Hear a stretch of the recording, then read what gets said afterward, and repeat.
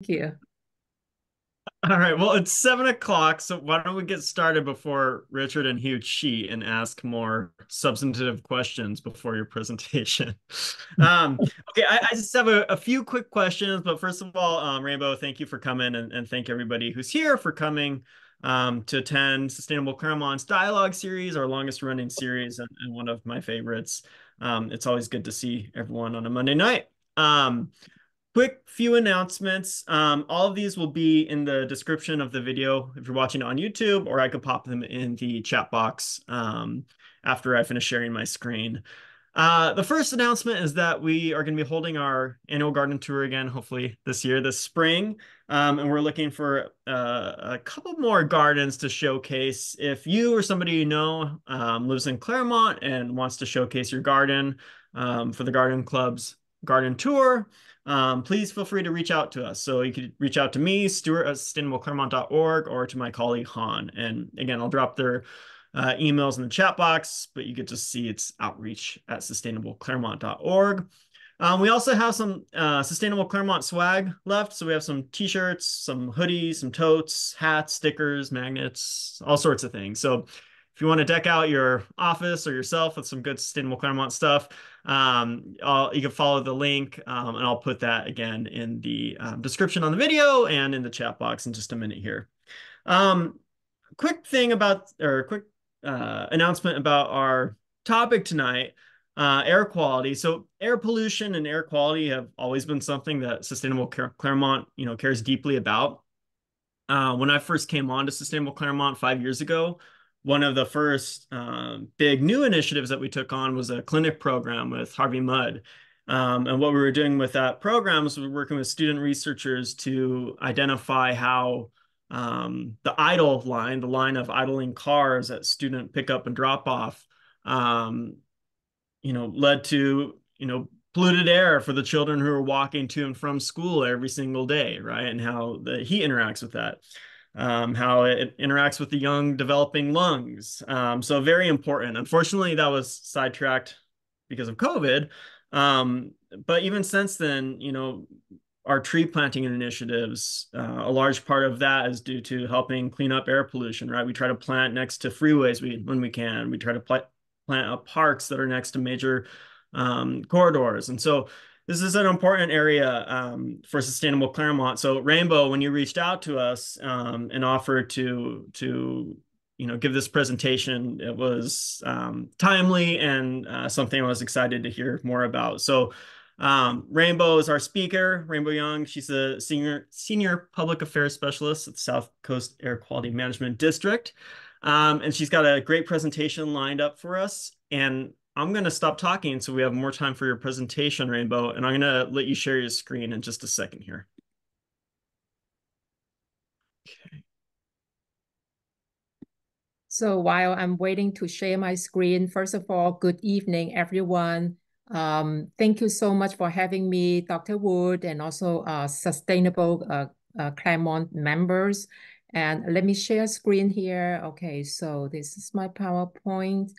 Um, all right, so I am going to share my screen. But before I start, um, I'd like to give a quick introduction of myself. So, well, my name is easy to remember, and I've been with the district for almost 23 years. So, I started in 2001, and then I have been a geographic representative for different parts of the region. And in recent years, mainly the San Gabriel Valley area plus part of the San Fernando Valley area. And this area of 34 cities on our map jurisdiction is the LA County Eastern Region cities. And the board member covering, representing your area is our vice chair, Michael Caccioli. And he's also a councilman in South Pasadena. He is a strong advocate for air quality and also, for clean transportation as well. So I'm going to give you a quick overview of the air quality progress, challenges, and different programs. And then I'm going to stop share my PowerPoint screen, and then we'll go to switch over to our website because our website has lots of information, good information, useful information for the community to apply or, just, also for the education for the students as well. So I'm going to start with this PowerPoint, and please stop me if you have any questions. But we do have a quick Q&A after this presentation before I go to the website. Okay, so first, let me see. So some quick background on the South Coast AQMD and our region. So we cover a pretty large area, large portions of LA, San Bernardino, Riverside, and all of Orange County. And as you can see on the left of the slide here, actually, we are almost 50 years old. So it's I guess we're going to celebrate. So it took effect in 1996. And there was a petition by residents demanding clean air to protect their health. So that's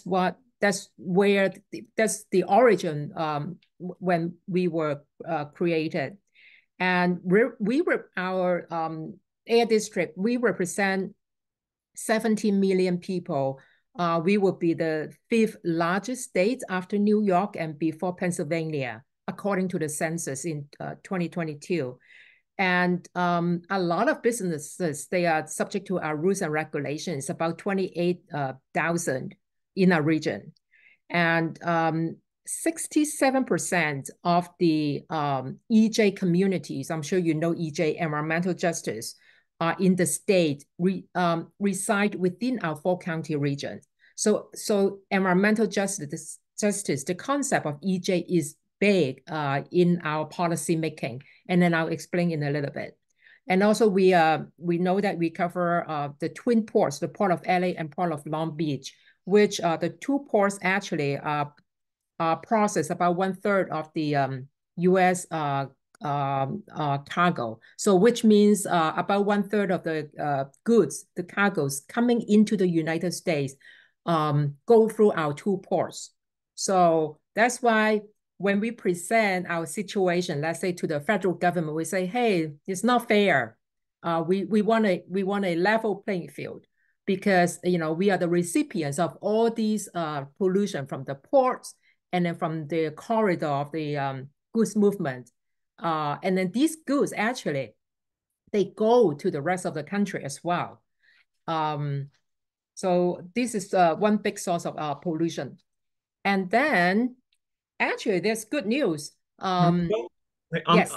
I'm so sorry to interrupt really quick. Would it be possible to share the slide on the screen to make it bigger? I think we can see your previous slide, and I think for some of Oh, us who are, you know what? I don't know why it comes like that because uh if you can't make the change, it's okay. I just thought I'd you know let what? you. Let me see how I should make the change. How do I do it? Do you know how do I do it? You know, is this PowerPoint you're sharing on? Let's see. I'm the wrong person to ask this. Um, Um, Hugh, do you know? Yeah, if you the icons that are underneath the slide on the left, you should be one of those should go to the Yeah, that one. Yeah. yeah, I think it's the one to the right of the search button. I think that will take it to the presentation mode. oh, not this Oh, one. oh, sorry. That was not the right one. Um, Uh, How about one just over Rainbow? Not the kind of middle one with the screen looks like it's split in half. hmm. Well, shoot. How about that one? um, Come on. you know what? I don't know why I don't know why this screen becomes like that. It's usually not like that. Let's see. If you go to the display settings at the top, right where it says show taskbar and then display settings. What happens if you click on display settings above the slide? Do you see where I'm talking about? At the upper left hand of your screen, it says show taskbar and then it says display settings. Oh, Up at the very top of the screen. There we go. And let me see. Well. Yeah, this is good. yeah, no, I if you think we see it. yeah, That's if the you want best. to do it this way, or if you want to do Lilia, can you read it this way? What happens if you Yes, I click think on? this works, Stuart, because at least it works. Yeah, we could stick with this if this works for you, Rainbow. Oh, okay, so let me see. What did I do here? now it's gone back to the previous version. Sorry, Rainbow. I should have mentioned this earlier. Because it wasn't like that when we tested it, right? No. Why don't you end the slideshow and can we just go through the normal slides on the PowerPoint that you had like that and just scroll like down? this one? Yeah, is that okay? Those are much bigger, much easier to see and read. Okay, all right. Sorry about that. You know what? I don't know why it wasn't like that when we tested it, right? No, it wasn't. But this Okay. this works for me, and hopefully everybody else too can read them a bit Yes, better. you can see this is more legible than the previous one.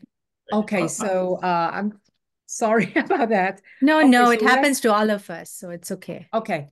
All right. So can you still see it? Yes. Yeah. Okay, perfect. Okay, so the good news about the air quality is that, you know, the air pollution and cancer-causing air toxics have significantly declined. In fact, based on the scientific study by the AQMD, the cancer risk declined from 2012 to 2018 by roughly 50%. And we are in the process of doing the next maze, which, you know, refer to the multiple air toxic exposure study. So this is good news. But the bad news is we still have a long way to go to meet the federal health-based air quality standards.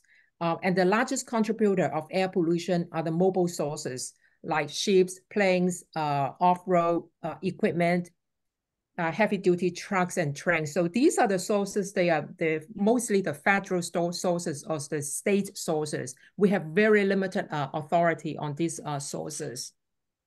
So we also, it's like over 80% of the our air pollution in the region comes from the mobile sources. And then, as you know, you are all aware of the impact of air pollution to our health. The ozone is also known as smog, and then that's the pollution that makes our, you know, air look brown and causes our eyes to burn and sometimes makes it harder to breathe. And then, you know, we have the PM10 and PM 2.5 particulate matter, and PM 2.5 is extremely fine dust.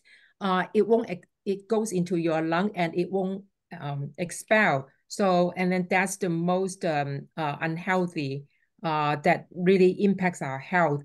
And then, and then the long exposure to PM 2.5 has been linked to like premature death, and particularly in people who have chronic heart or lung diseases and reduced lung function growth in children as well. And now air pollution, I mentioned that has adverse health impacts, especially on children, including low birth rate, asthma, and lung diseases. And there are so many studies that are linked to the different impacts of air pollution. And there are greater impacts on our environmental justice communities, our EJ communities, who are disproportionately impacted by goods movement freeways and busy freeways, busy roadways, industrial facilities, and other sources of unhealthy emissions. Now, all these air pollution health impacts also translate into real costs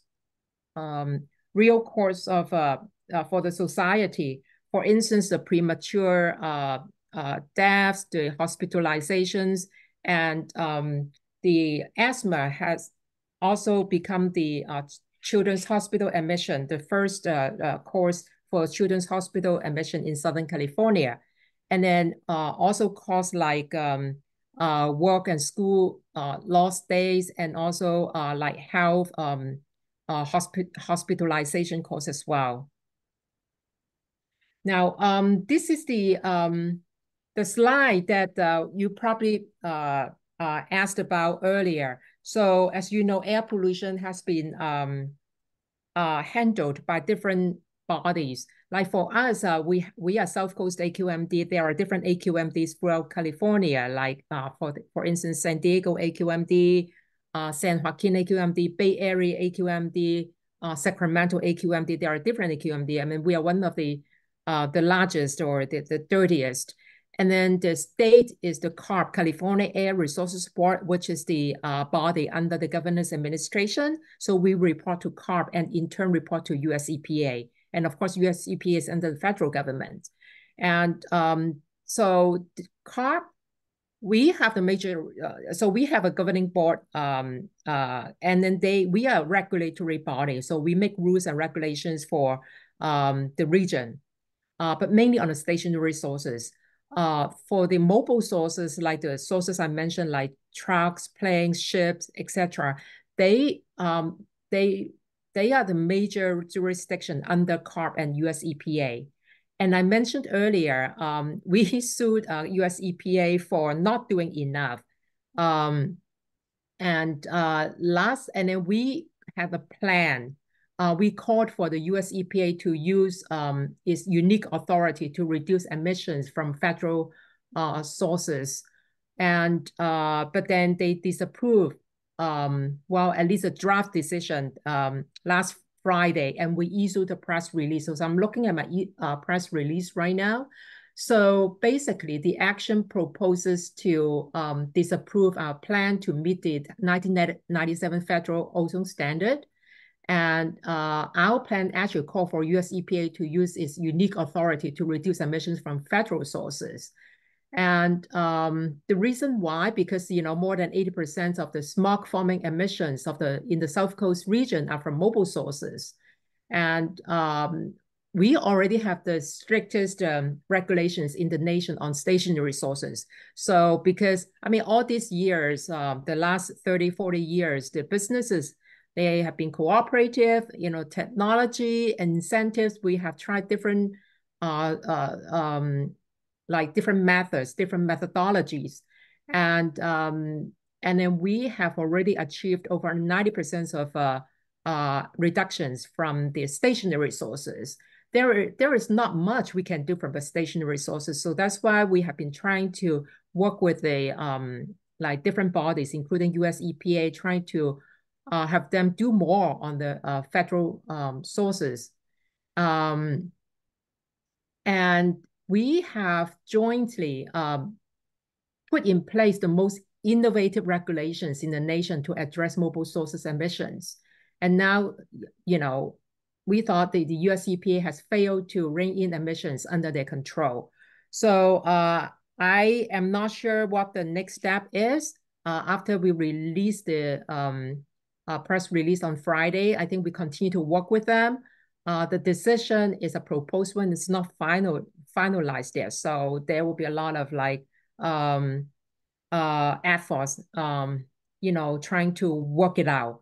But if they do not support what we think, they should have higher, they should do more to reduce emissions from the federal sources.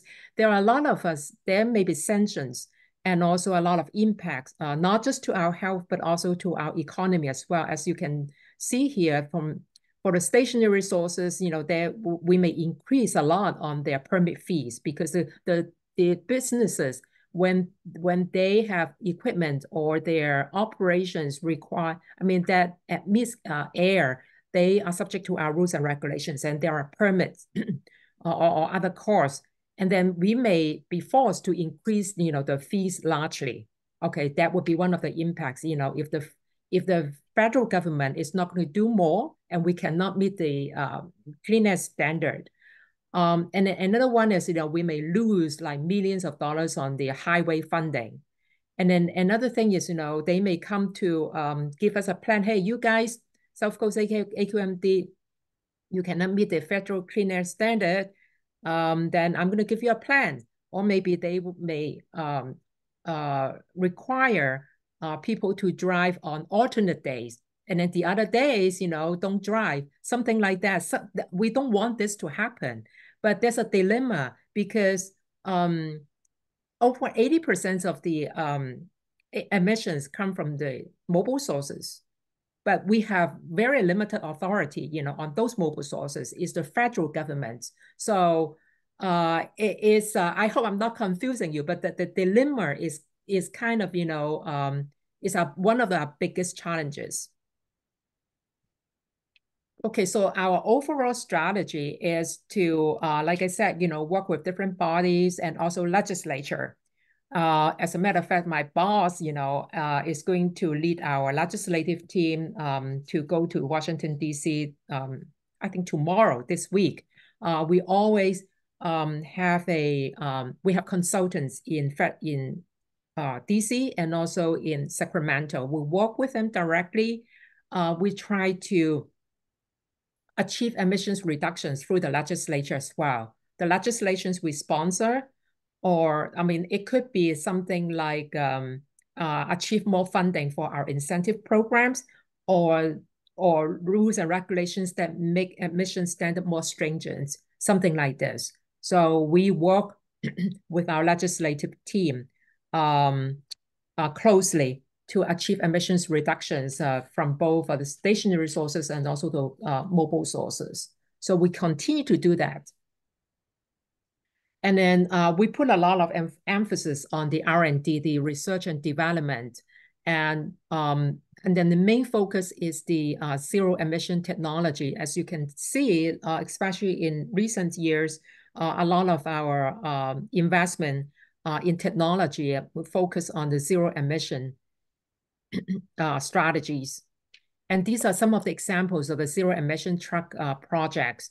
The battery electric projects, like the last 2 years with the Volvo Lights, the Jesse, and then also the fuel cell projects. We have Hyundai and Sunlight Transit. So there are different projects and heavy duty vehicles, like to clean up the trucks, and also different types of heavy duty vehicles. And then there are commercial and city incentive programs. And there are so many programs, the cities, the local municipalities, county, and businesses, community members, they can take advantage. One of them is the commercial landscaping equipment. So we are offering a program like, so if the commercial gardeners and landscapers, they wanted to change to their equipment from diesel to electric, we offer up to 85% discount. So, but then they have to scrap it. And that's the gist of the program, right? And then the state, actually a while back, they have a program to help them as well. But then they don't, so the gardeners and landscapers, they don't have to scrap it. They don't have to turn in their equipment, but then the discount is smaller. So ours is like, the discount is bigger, but then they have to scrap their equipment to turn in their dirty equipment. And then this program is open to not just landscapers, commercial gardeners and landscapers, but also to cities, to school districts, to nonprofit organizations, to colleges as well. So this is one of the programs, and we still have the funding. And then we also have different programs to help, achieve emissions reductions, mainly in the mobile sources and in other sources other than stationary sources. And then there are some residential incentive programs. For instance, the clean furnace. You can, get up to $1,500 for furnace rebate program. And then electric lawnmower. So these are for residential residents. So if you have a gasoline powered mower, you want to turn in for electric one, we give you a rebate up to $250, depending on the model or the size you buy. And this is an annual program. And then we have another one, EV charger residential. But I think recently we have limited to this program for low income communities. And then also the last one is replace your ride. So replace your ride is, as you can tell, if you have an old vehicle, I remember it's like 2008 or beyond, before that. So you can replace a vehicle with a cleaner, new cleaner version. And then we give you the rebates up to $9,500. And this incentive is going to increase up to $12,000 in a few months. And then I'll go to the website and explain a little bit in a minute. And this replace your ride, not also applies to mobile options. For instance, transit passes, and also apply to e-bike. So if you're interested in buying an e-bike, this one also applies. So we have other services to protect people's health. For instance, we have a small business assistance hotline, bilingual staff. We basically help the businesses to comply with our rules and regulations. Because our purpose is not to give them a ticket. Our purpose is to help them to comply with our rules and regulations. We even go out to help on site to give them a consultation. And we have a complaint hotline, and I'll talk about complaint in a minute as well. 1-800-CAT-SMOKE. If you see a smoking vehicle on the freeway, call us. We of course we need the driver's we need the license number, and we send them a warning letter. And then we have the free mobile app, and the app is very useful. So you can know your air quality information right at your fingertip, and you can file air quality complaints from the app as well. And also, for instance, if you have an EV or a natural gas car, there's a charging map, so where to find those charging stations. And then also we have about 40 permanent air monitoring stations throughout our 4-county region. So I think the one closest to yours is in Pomona. So, and then we also have the small mobile ones. For instance, for wildfires, we deploy the mobile one as well. Like for San Gabriel Valley, there's for permanent monitoring stations. There's one in Pomona. There's one in Pasadena. So different regions. And we have a lab in our headquarters in Diamond Bar. So all these monitoring stations, they send the data to our lab, and we process them, and then we send this information, to different sources. So for instance, to schools as well, and for like organizations that subscribe, that request our information on air quality data. And also we have a free sensor educational kit tool for the public to learn about the low-cost sensor, air quality monitoring sensor, because these sensors, in recent years, they become available to the low cost to the public. But we set up a center basically to evaluate the performance of this low-cost sensor, and to let people know, the information about this low-cost sensor. So this is, yes. Do you have a question? Okay, so this is my last slide before I, walk you through to our web pages. So in short, the takeaway message is, health impacts are severe, technological solutions are available, and we work with different government bodies to achieve emissions reductions. And then stuff, the general public can do is to download our app, file a complaint, or, there are so many things people can do to help clean the air when you're on the edge I mean, on the verge of on the fence of buying a clean air car, just go for it. You know, like this is one of the things people can do to help clean the air, and also you can join us as well. And then I'm going to stop share before I go to other and other web pages. So do you have a question? If not, then I'm going to share the other information on our website, and then we can have more Q&A too. Yeah, Rainbow, I think Bob has a question in the comments. It says, is the Diamond Bar Lab affiliated with SEMA? SEMA? Am I saying that right? Maybe it's not SEMA. It doesn't ring my bell. SEMA is the Specialty Equipment Manufacturers Association, automotive related. No, I don't think so. This is the lab at our headquarters. Yeah, this is AQMD lab. And yes, Hugh. Thank you. Yeah. Just as you were talking about the various sources of air pollution, it made me think about the proliferation of warehouses in the Inland Empire, which is sort of smack dab in the middle of the air quality district. I'm just wondering if there's been any kind of research or quantification of what impacts that's had on the air quality.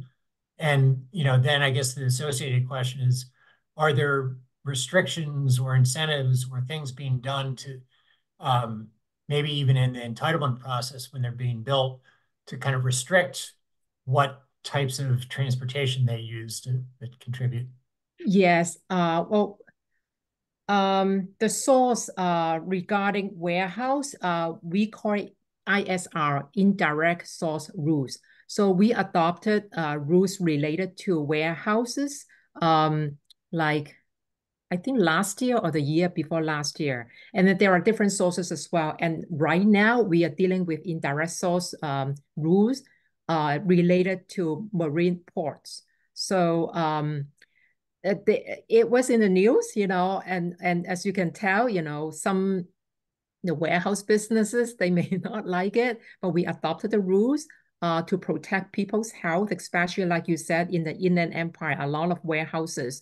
And then I can show you that, we have a web page on our website on warehouses. We have so many resources to help them. Like for instance, and then the rules are, there are different phases of rules. And then we try to adopt the rules in different phases to help the businesses. So I can show you on our website too. It's like sea of information. Thank you for your question. That is a good question. Yes, Richard? Yeah, thanks. I wonder if you could give us an example of a mobile source that CARB cannot regulate, but the federal EPA can. I think the planes. The planes, and yeah, and then I think for the trains, it's mainly federal source. I think CARB has I'm not quite sure on that one, but then like for instance the international the cargo ships, like those ships from China, we need the help from the US EPA too, especially those related to the international or like national. They are more like the federal sources. Got it. Yeah, I see immediately that would be a big source. Yes. I sort of forgot about the planes and the trains. Yeah, and then the trains because because it's related to the interstate commerce, so it's sophisticated as well. Yeah. Okay, so I'm gonna share screen and to walk you through some of our good web pages here. Can you see our AQMD web page? Okay, great. Okay, so this is aqmd.gov. I would suggest that you bookmark it. It's a lot of information. So I open all these bookmarks so that I can go through it quickly. So as you can tell, so we have the rebate incentives, air quality. You can check the air quality, how to file a complaint, and then FIND facility information detail, and I'll show you in a minute. And all this good information. And then there's a map, you can check the air quality. So I'll go one by one. Now, I'm not sure if you have ever tried to get the air quality information from our web or from the app. This, actually, in summer, a lot of the schools, especially the soccer coaches, they also they like to go onto this and check the air quality information because they use this information to determine whether they should have the soccer practice.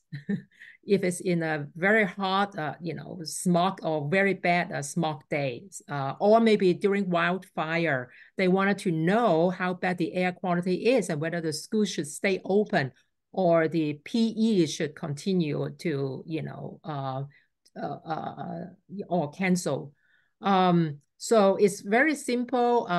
So what's the zip code in Claremont? 91711. Okay, so Claremont. You know what?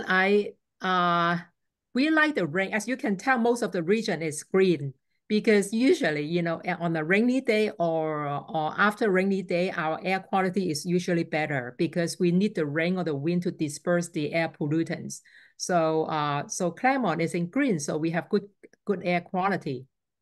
But if you check, let's say, on a after the rain or on a summer day, sometimes you will see like red or orange, and not today is a good one. Most of it is green, but you rarely see most of them is green. Okay, so this is about air quality. Okay, so this is the app I talked about, and then it's very useful information. So you can find from Apple Store or Google Play.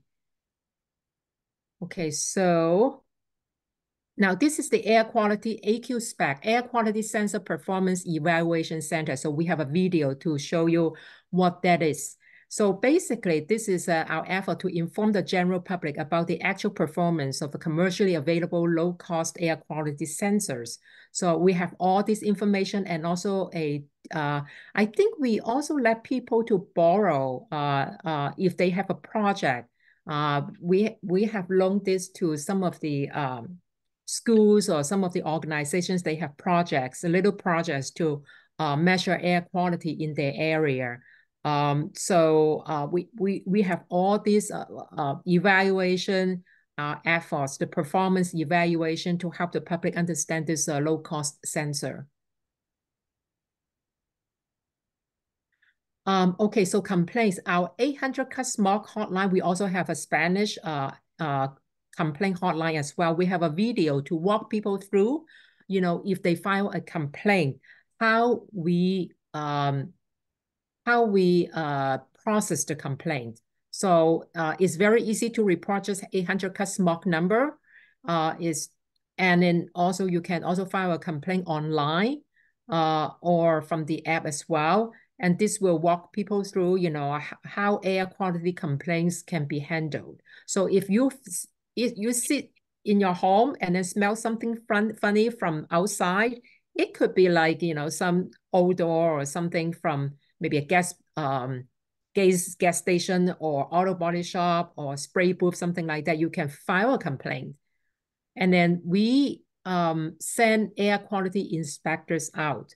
But we usually would like to see like a pattern of complaints. So let's say if you and your neighbors, they also smell or experience the same thing, have your neighbors also call. So how fast or how frequent we send the inspectors out depend on also the urgency and also the number of complaints.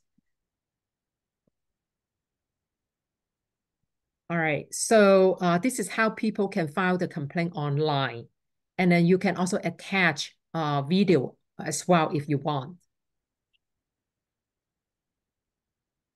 Now, this is facility information details. So our database about the businesses, we make it open for the public to search. So so if you want to know, let's say a factory or an industry or business in your neighborhood, whether they have complied with our rules and regulations, whether they have received a notice of violation, their compliance history, everything is almost real time. I think maybe just a few days or maybe just 1 week behind, but it's pretty up to date. So you can just click search here, and then input the facility information, and then you can click search, and then the information will be there.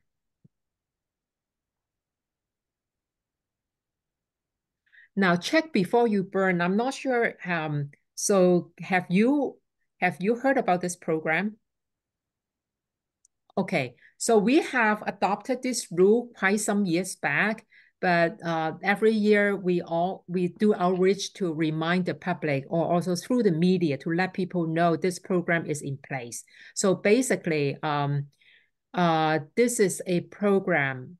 Actually, is a rule that we adopted quite some years back, and from the start, from November 1st to the end of February. So we still have a few weeks to go. So this program will be in place, meaning that if we issue no burn alerts, residents, they are not allowed to burn woods, no matter it's inside your house or outside. There are exemptions. For instance, like people for households, rely on burning wood as their sole source of heat, or for like people living above certain height in the mountain.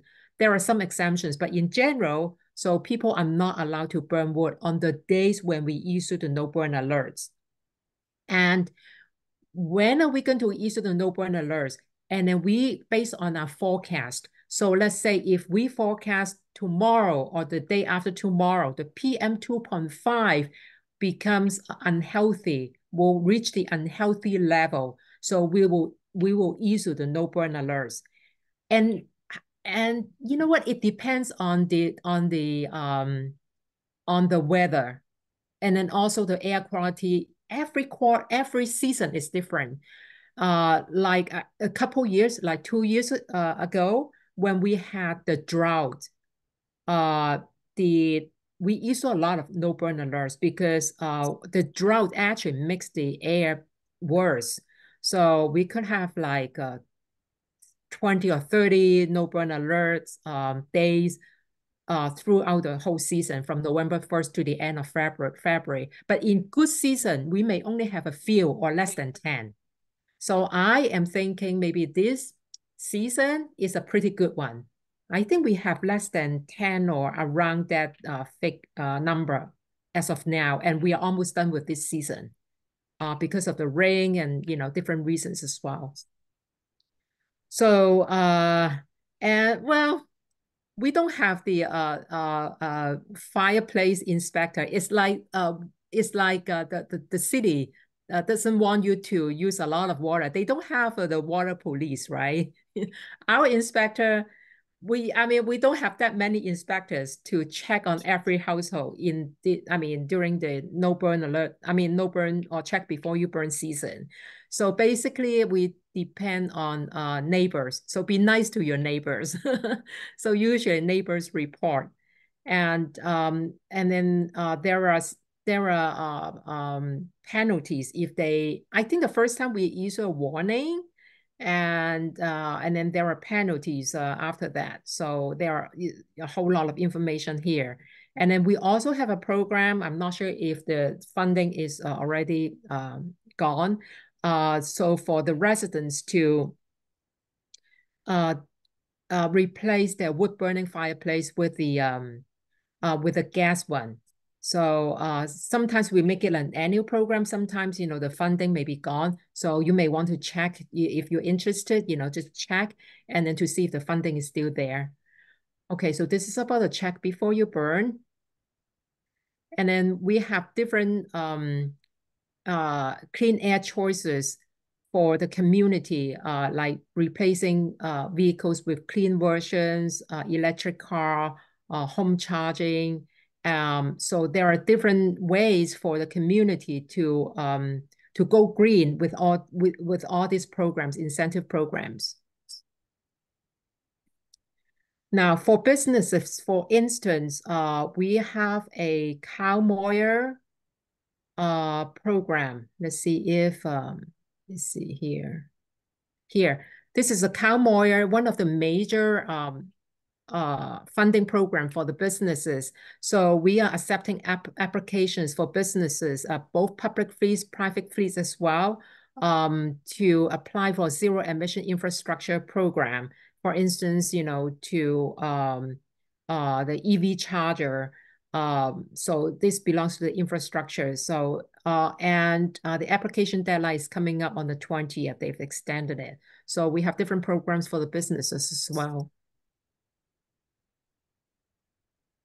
Now, this is the Replace Your Ride program I mentioned earlier. And then we're going to increase the incentive to up to $12,000 for zero emission replacement vehicles. And we are in the process of reviewing the contract from CARB. We got the money from the state. Yes, so you can bookmark it and check it back to see when they're going to increase it. I think it's about April, May timeframe. I'm not sure yet. My colleagues in the Technology Advancement Office, they're working on it. So if you wanted to know how much money you're going to get, you can go to check eligibility. And there's you can fill out the eligibility, your zip code, the number of people in your household, your income, and then what kind of car you're going to replace. And then you can check, how much money you're going to get. This one I know also, like even for college kids, they can apply to, but then the car, it needs to be in their name for at least 1 year. So, and we think, this program is going to be valid for at least maybe a couple years. So it seems like we are adding money to this program. This is a popular program. So so there are different ways to apply for this program. So you can check your eligibility here. So this is a good program, very popular. And this is the program that I mentioned that, you can also use this for e-bike and also public transit as well. Public transit passes. And I mentioned that, environmental justice is a big initiative for our agency. And then we underneath, we have AB 617. These are the community-based programs that we try to achieve emissions reductions in these EJ community. Okay, so let me see, trying to close it here.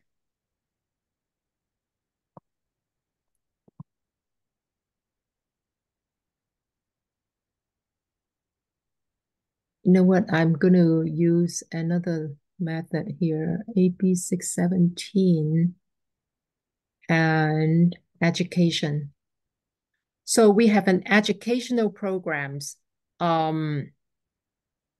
So the CAPES is for elementary students, and then WAM are for high school students. So we have people go out to give presentations to students. We have the curriculum, the module, and then also we bring even the air quality measurement for the students to help them measure air quality. So it's quite fun. And then also we have other programs I want to talk about. Let's say we have the Governing Board Summer Internship Program. So we just announced last Friday that we are accepting applications for summer internship. And so for college students or for high school students, if they are over 18, and it's from June to August. A good thing is that this is a paid internship program. So I remember it's $20 per hour. So it's not bad. So if you know anyone, so this is the application website. You can just click on it. And then this is it. So the Governing Board Summer Internship Program, so $20 per hour a day. And is an eye-opening experience for them. And I think it looks good on their resume for students. So if you know like your members have college students or high school students over 18, encourage them to apply. And also, I am going to show you the last few web pages here. So all these publications, you can find on our website, and then you can subscribe as well. And we have a newsletters called Advisor. This is bi-monthly, a lot of good information here. So you can find all our publications here as well. And I wanted to show you, okay, so we have lots of committee meetings, a lot of advisory group meetings, and majority of them, almost all of them, they are made public. So if you go to our calendar, so every week you can find what kind of meetings we have. For instance, we need to, our rulemaking process is long. It could be as long as like a couple years because it started from like a proposed rule, and then it has a whole public process, public workshop, sometimes public hearing, and a lot of different. So all these we made public. You can just click the Zoom link and hear what we talk about, different rules. And then AB 617 and like last Friday. So, and then some of the committee meetings and advisory group meetings, they are webcast. So if you go to our webcast, we just had our governing board meeting last Friday. So you can click here and it's webcast. You can hear, the whole board meeting. Our legislative committee meeting actually is coming up this Friday. So let me go back. If you want to hear about what we talk about at the legislative committee, is very easy. Just go to calendar. And I think you might be interested to know what our legislative committee will, just click on the link. So go to calendar and then legislative committee here, there's a link. You just click on it. So all these are public meetings, and you can hear what we talk about, what are the updates, for our legislation. And I think, I think Richard or some of you, Hugh, you asked about the US EPA proposed decision to disapprove our plan. I am sure that our legislative committee will talk about it on Friday. So click on it at 9 o'clock on Friday, coming up Friday. You will hear the updates. Because I also will click on it to hear the updates as well. Yeah. So I'm sure they will, at least, discuss about this on Friday. So I would recommend you to click on it to hear about what the updates are. Okay, so, and I'm almost done. Hopefully it's not like information overload. Okay, the last thing I want to talk about, you can sign up for our different programs or items to receive automatic notifications. For instance, incentive programs. If you wanted to know certain incentive programs, we always encourage cities and businesses to sign up, and they would receive our automatic notifications, or even like technology or permit, different categories. You can receive notifications as well. Okay, so there is sea of information. Sometimes college students call us, to for their environmental science projects, and then we walk them through because we have a lot of information on our website to help them as well. You probably, somewhat a kind of familiar with us, but hopefully, my presentation will bring you some information you haven't heard about, and hopefully you find it useful. So I am available, open to answer any questions if you have any. Oh, Richard's got his hand up. Go ahead. Yes, Richard. All right. Here's another sort of detailed question, but it's sort of penetrating, just pushing down a little bit. The equipment exchange program really caught my eye. The city of Claremont just recently, within the past couple days, sent a reminder to all residents that gas-fueled blowers, leaf blowers, are not permitted, that only battery electric, or actually plug, but for landscapers, the only option is to carry a battery pack and to power your leaf blower with the battery pack. Do you have any real feedback on that program? Every time I ask a landscaper in the neighborhood or in the area, they say, "Oh, the batteries aren't there yet. That they don't last long enough for them to get in a full day," and blah blah blah. I'm just curious as to what the perspective is of South Coast Air Quality Management District in terms of the success of that program. You know what, we have our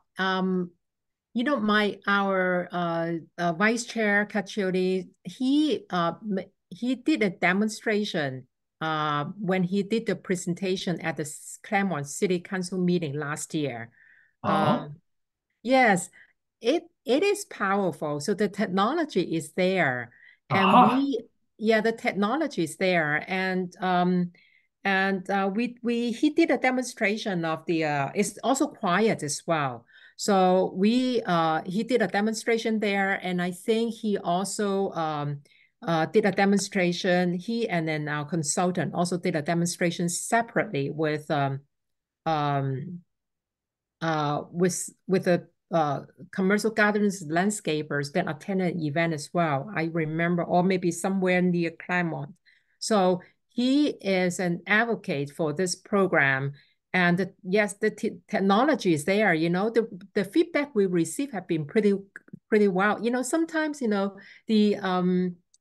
the gardeners, landscapers, they have the old perception of like, oh, it's not working, but it's not. So that's why we need education.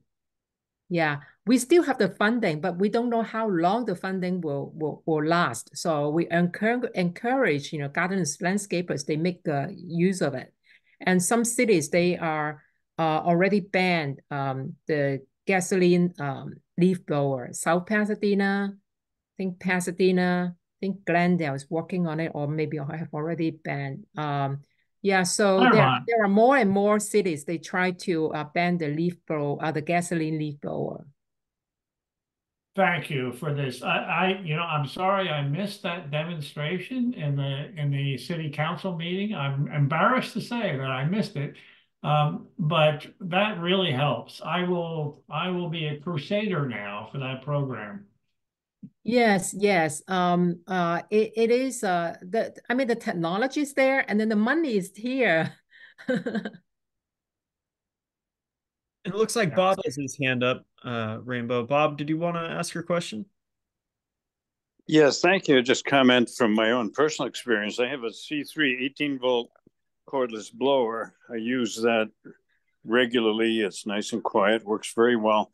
And it'll actually blow for about 10 minutes. And unless people have very large lots, which most Claremont people do not have, then that would be a perfectly reasonable increment of power and time. But naturally, these are very compact lithium-ion batteries, And the landscapers who are in this business, it seems to me, first of all, some of them should be using EVs rather than stinking old internal combustion engine, wretched old trucks that are the biggest polluters, even bigger than the gasoline-powered leaf blowers.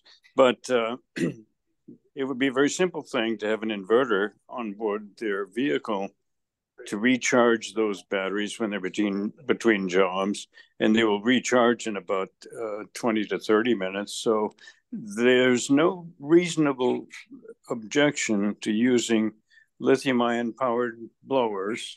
I've used mine now for more than 10 years, I think 12 years, and it still works fine. It's never been replaced, no service. Happens to be a Craftsman, but I'm sure many other leaf blowers are available, maybe more suitable for commercial service. So that's my comment about cordless leaf blowers. Thank you for your comment. Bob has been using his for over 10 years and it still works. And now the model, the technology is even updated, and also the different models, updated models, they suit better. I mean, they suit the needs of the commercial gardeners and landscapers. Yeah, I'll just echo what Bob said too. We for some of our tree planting events, we got a auger. It's a battery powered auger. We did, I think, 44 trees on one charge with a 60-volt Ryobi auger. And now a lot of the companies for the larger batteries will send you the regular trickle charger and also a fast charger, so you can get 3/4, 50% of your battery recharged in like 20 minutes in a pinch. So it's, for us, it's been really helpful. I could see how if you're out there 8 hours a day, every day, it could be a challenge to have that many batteries at hand. But the technology is definitely pretty amazing these days. Rainbow, we're past 8 o'clock, so I don't want to keep you any longer. Are there any other questions we could squeeze in, or I think we maybe have gotten to all of them? If not, we could follow up with you maybe in the coming days. But just wanted to thank you again for coming and showing us all those great resources. I know just seeing what you presented, that there's a lot of things that Sustainable Claremont ought to be sharing in our newsletters and on social that could be really beneficial to the community. So super thankful for you coming on, and I hope we stay in touch. And thank you everybody for coming out tonight and watching. Thank you so much for having me. So any questions, just send me an email, give me a call. And I'm so glad your group has been so proactive. And I look forward to working with your group closely in the near future. And thank you again. Have a nice evening. Thank you so much. Thank you. Rainbow. Bye-bye, everybody. Bye. Thank you.